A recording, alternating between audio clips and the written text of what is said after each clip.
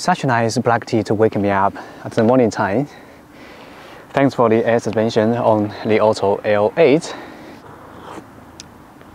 It's a little bit hot, isn't it? Have you ever let your car make tea like this way? Hey guys, welcome back to the channel. Chinese families are getting crazy for this car, the Li Auto L8. The order has incredible reached 50,000 in just 4 days after it's officially launched. A few weeks ago, we filmed the interior and interior design of this car. If you guys are interested with that, you guys can check it out for more details. And today, we're going to bring this car on the road. The Auto has very unique and clear product lines, just like the phone series. So this car, L8, is the iPhone 14 Pro. Then the Li Auto L9 is the iPhone 14 Pro Max. So I'm a bit curious about dynamic performance of this car. I can't wait to get into the car and let's see how comfortable to drive this car on the road. To be fair, the Li Auto L8 just feels way more expensive and technological than the Li One on the interior part. The Li Auto L8 has been classified as the family SUV as well. So comfy would be main topic of today's video. But this car has quite decent power performance. Two motors, all-wheel drive. In total, 330 kW power output, 620 Nm of torque. As a result, 0 to 100 km an hour in just 5.5 seconds. Consider its size and the marketing position onto the family SUV is actually quite good power performance. And I'm probably going to put on this one, the purely electric mode, and the power we're going to put on the comfy, and the suspension we put on the high. And even we can adjust the stiffness here, put onto the comfy as well. The steering wheel force we put in the comfy. Alright, so now it's under the most comfy mode. The steering wheel is quite comfy, I can feel. It's like you don't need to give it too much force. It's just a little bit, and then yeah, it's quite light and soft. And these comfort modes, the first impression given me is the air suspension.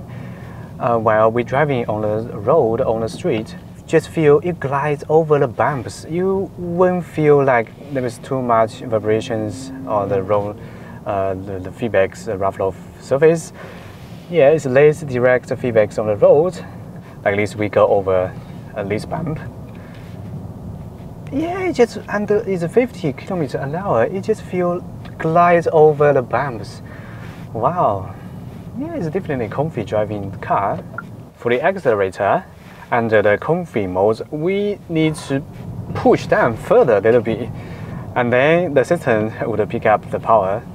But anyway, as a family SUV, you need to consider you have your baby sitting behind, and then you're going to use this comfy mode.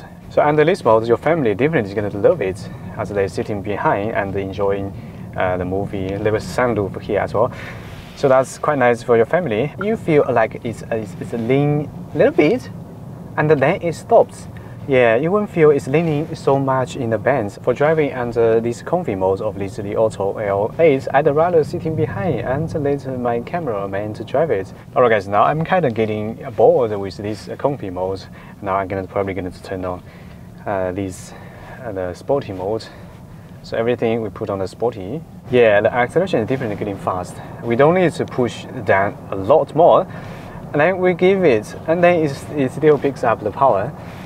But it's not as bonkers quick as the Xpeng G9, the launch mode. That was crazy. That's way too much for me. But consider it's the family SUV, the Li Auto. They have the very distinctive market position onto the family SUV. The suspension is a little bit stiffer, but it's still comfy. You definitely don't want to drive too fast or do the racing things. Literally, no one buys this car is ever going to do the racing things. Yeah. But if you're driving alone, I think this the Sporty Mode could give you a little bit the driving pleasure. Yeah. Ooh, I can feel like it's getting it picks up the power, and the sport mode, as we go this the rough surface, the bumpy road here, I can feel like there is more direct the feedbacks than the comfy mode, definitely. Personally, the driving, I'd like to drive this car and at least sporty mode. Right, like this and the sport mode, you won't feel it's leaning quite so much in the bands. It definitely feels better than comfy mode.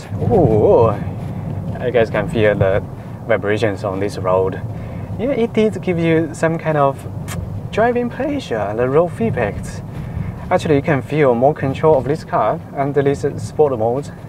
The chassis tuning of the Auto LAs is tend to be comfy still. To be honest, even under this sporty mode, if we compare with other like EVs, Neo ES7 or the Xpeng G9, the sporty mode, just as the standard mode on Xpeng G9 or Neo ES7, that's definitely no issues, no problem if they are targeting on the family SUV market. Alright, so there is a Range Rover ahead, and now I just turn on the signal and give it a little bit. You guys can see it's actually easy overtake that car. Yeah, the power is enough. It's 5.5 seconds, 0 to 100 km an hour, and nearly 450 the horsepower. That's good enough for such big size SUV. Alright, now probably going to try the standard. Everything will put on the standard. The power regenerating on this standard mode is, yeah, I won't feel too much.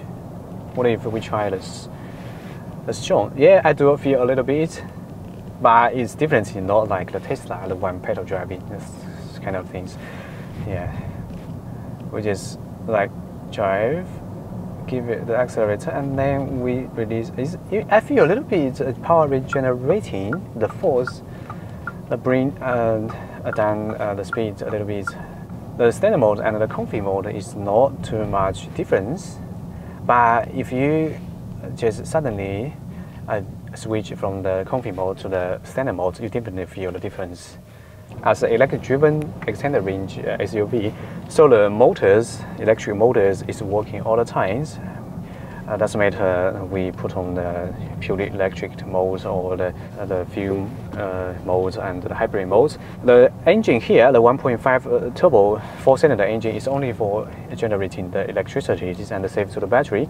But speaking of the battery down below here, then this car is equipped with a 42.8 kilowatt-hour battery, which could give you the WLTC range 175 kilometers. The WLTC range, literally speaking, is more close to the reality than the CLTC or NEDC. So this car is good for city driving or daily commuting. Especially you have the home charger. The charging speed of this car for the DC charging, the fast charging, you can charge it up from 20 to 80% in 30 minutes, and 30 to 80% around 25 minutes. Yeah, I think that's good. If you close to the charging station home charger, you could charge up to 0 to 100% around 6.5 hours. So if you have the home charger, you definitely can use this car for the city driving or daily commuting, as you just go back home and you just plug into the charging port, and then you got the fully charged the next day. As a range attendant, another advantage of this technology is the long travel distance, as we can put in the petrol, and it could reach the total range, I think 1,100 under WLTC conditions. So if you go long travel distance, your family sitting behind, and then your family don't want to waiting too much to charge the battery, and then you just put in the petrol and just keep going, keep driving, and keep enjoying the rest of the journey. Although there is a lot of charging stations coming up, but the problem is increasing the number of the electric vehicles. So during the holiday or like some weekends, like people, they all go out. So it may raise the issue of the waiting time at the charging station. So the Li Auto, they give the solution is to put a range extender there. So that's the way they're going to solve the range anxiety. Yeah. But I think probably next year they would launch a purely electric mode. I heard it's going to be based on 800 volts, the high power architecture. That would be nice. I'm so expecting the Auto, how they make it a fully electric vehicle. When we put the fuel mode, yeah, you do feel a little bit the engine start noise, but it's actually pretty quiet. If we compare with the Auto 1, it's better. It's better sound insulation. I'm not sure you guys can feel that or not. It's just a little bit, and you can feel the engine actually is starting working. Yeah, and as when you're driving, like 40 or 50, the sound insulation feels good. Even the engine is on. Now we put on the purely electric mode here. Yeah, you can feel actually it's pretty quiet. There's no any vibrations from the engine. The very good thing here I noticed as today's version is the Max version, the high-end version with the LiDAR sensors on the top and lots of high definition camera, 8 megapixels camera all around the car. So the autonomous driving could be very good. It actually can recognize the red line or green line. It's quite accurate. You guys can see that. So I'm expecting the city autonomous driving performance on this Li Auto L8 in future OTA upgrades. Yeah, and the current stage, the Auto is being able to use the highway NOA, which is the automatic navigation on highway. The good thing is they put the NOA as a standard, so owners and the customers, they don't need to pay extra for the autonomous driving features. I think that's good things. Alright guys, now we are heading to the highway and we're going to test out the highway performance of this car and also the NOA automatic navigation on highway, the autonomous feature we're going to test out. Alright, so as long as we can see the screen here, all these lanes, roads being visualized on here, then which means we can turn on the NOA function. The way we're going to turn it on is we double tap down the stalk here, and then it's being activated. You guys see now it's automatically changed the lane for you. That's good because the ahead vehicle, ahead truck seems a bit slow, and then it's automatically merged to this lane. If we compare with the Auto 1, the Li 1, we have to do it manually. We need to confirm every time we change to the lane. But for this the Auto L8, we can choose in the menu to do it automatically. I think which is a good thing. I like all the visual things here, like this. Wow, that's pretty good. And also the head-up display right on the front is quite large. Actually display the lanes of vehicles, surrounding information there as well, and the speed limits and the navigation. Yeah, that's good. Alright guys, now I'm driving 120 kilometers an hour here. The cabin noise feels like overall is good. Like there is not too much the wind whistle, road noise, probably due to the insulated glasses double layer. It does the job. Now we just open the window. Oh, you guys hear that? Oh, a little bit more. Oh, we close it. Why?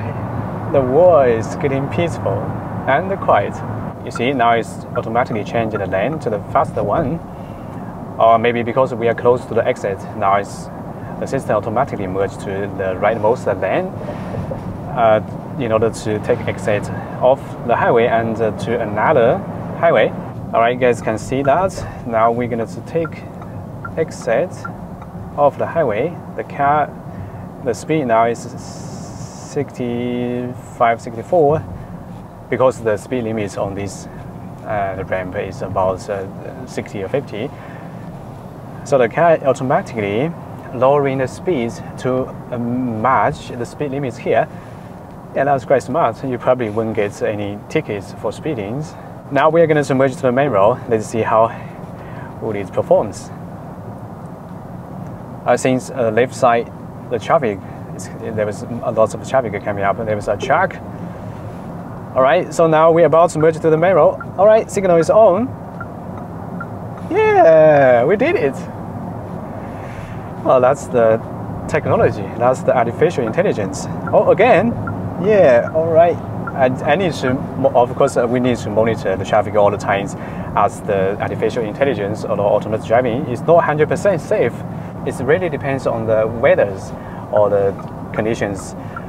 There are the road conditions. If there is too complicated traffic there, of course we have to do it manually. We have to ready for any time to take control the car as quick as possible if any unpredictable event comes up.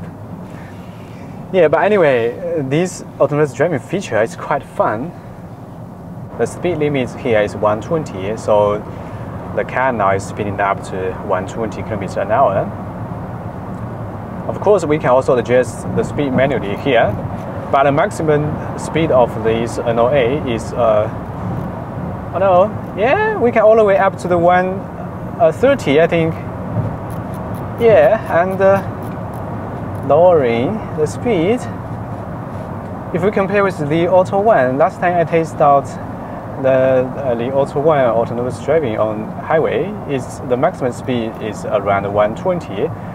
Alright, so after driving this Li Auto FA for a day, I have something to share with you guys. The Li Auto is definitely a family SUV. Especially LA, L9, they all targeting onto the family SUV. The comfy is always the main topic of them. Even this Li Auto LA is quite comfy to drive on the road. Alright guys, here is the conclusion.